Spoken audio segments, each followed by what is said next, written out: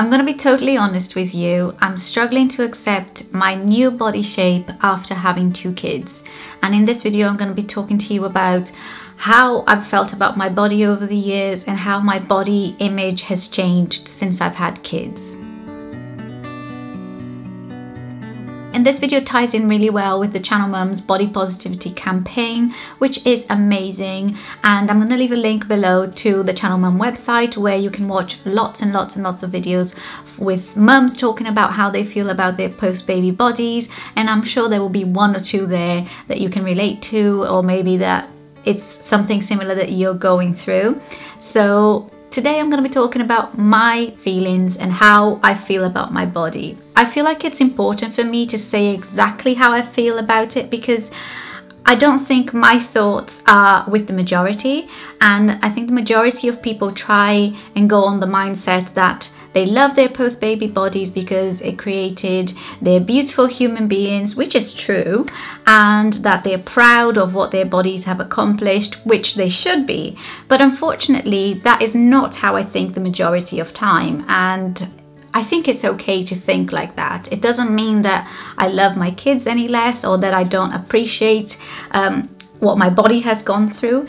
It just means that I think differently, and that bothers me more than it bothers most people, I think. And I'm sure that some of you out there will identify with how I think and how I feel. And if you do, make sure to pop a comment below and just engage with me and let me know that I am not alone. So let's go back to the start, sort of my childhood and teenager years. I've always been a little bit insecure about my body. I've always kind of had that niggly thing in my mind that I just wanted it to be better, or I wanted to be slimmer, or I wanted to change something about my body. And I was a fairly active child and teenager. I did rhythmic gymnastics for about 10 years from the age of 8 to 18, and it was kind of like an everyday thing, so it was pretty intense, but I loved it and it's my passion and I still love it to this day. If I could, I would continue to do it. So I've always been fairly slim, and I don't think I have a tendency to put on weight easily. But if you've seen a rhythmic gymnast, you know that their bodies look a certain way. Well, the majority look a certain way. They're generally very, very slim and slender.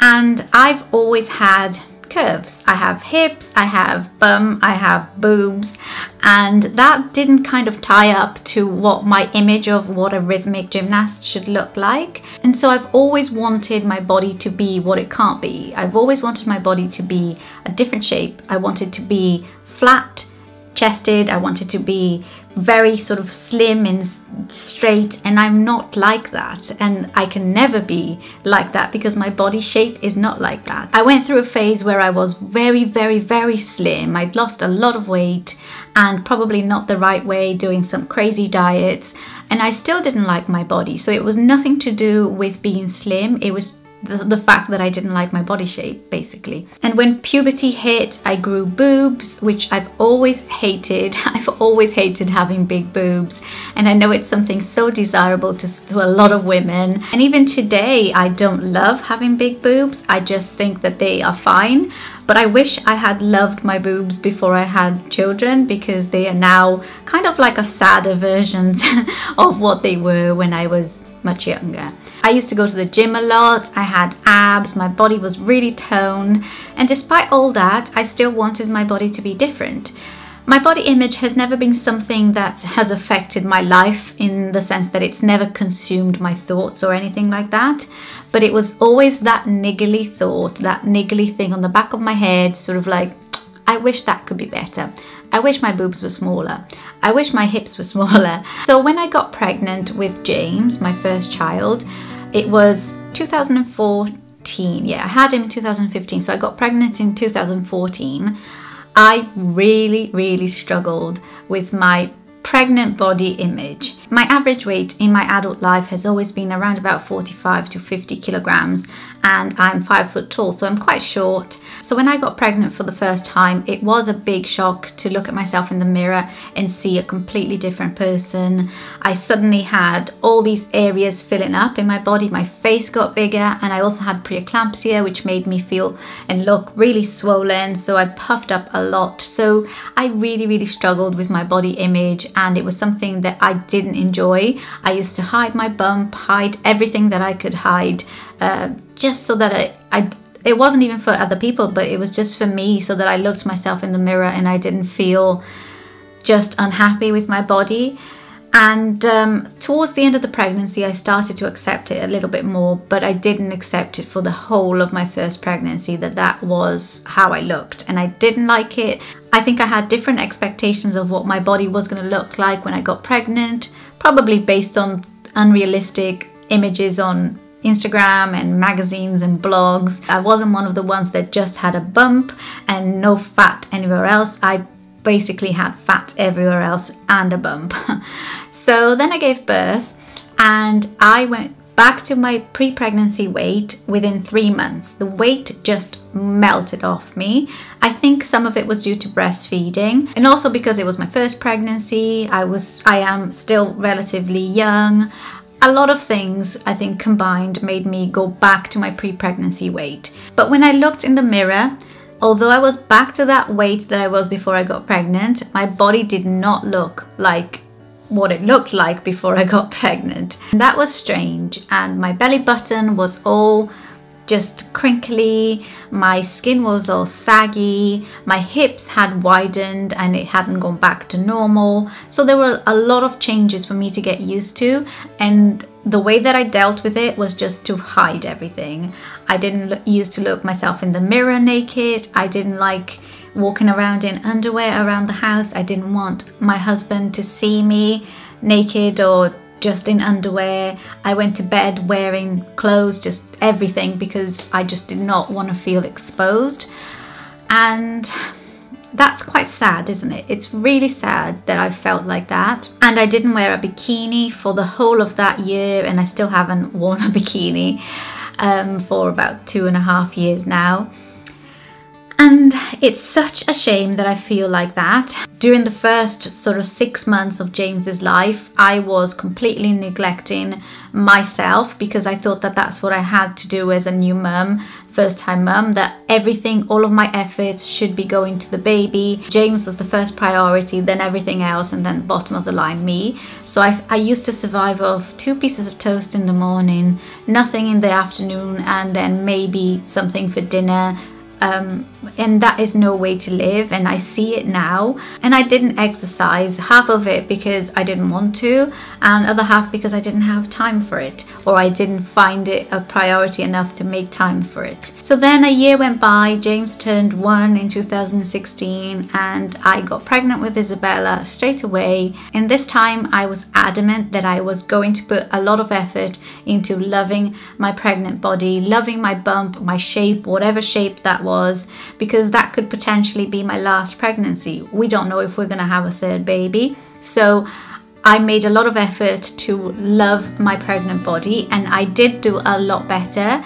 I can't say that I was like full on, oh my god, I love my body, this and that and the other, but I did like my body a lot more in my second pregnancy, and I did show off my bump a lot more. So about 4.5 months ago, I gave birth to Isabella, which was a wonderful birth, and I have a video on that if you want to watch it. I'll leave the link to it below. As soon as I gave birth to Isabella, I thought, right, I'm going to be back to my pre-pregnancy weight in 3 months, because that's what happened last time. But unfortunately, that has not happened, and I still have a long way to go. My pre-pregnancy weight with James was 49 kilograms, and I went back to that within 3 months. With Isabella, my pre-pregnancy weight was 51 kilograms, and I am still weighing 56 kilograms at the moment. So I've got 5 kilograms to lose still, which is a lot. And I know I'm only 4.5 months postpartum. It took me 9 months to grow